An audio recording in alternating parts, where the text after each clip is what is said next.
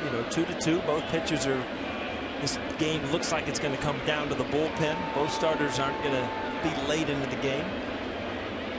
One of Mason Williams got hurt there diving back. Had something in his shoulder, maybe. Cabrera reacted right away like something was wrong. They've already lost Slade Heathcott. This kid's been playing well. He might have jammed the shoulder. And you could see Cabrera heard him yell. Wow. Boy, it didn't look like much.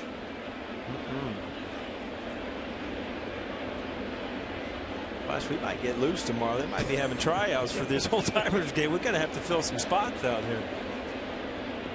Mark Littlefield works with Steve Donahue out there. You can see the kids trying to politic to stay in. Oh, he's got the good strength in the shoulder still. It's good news.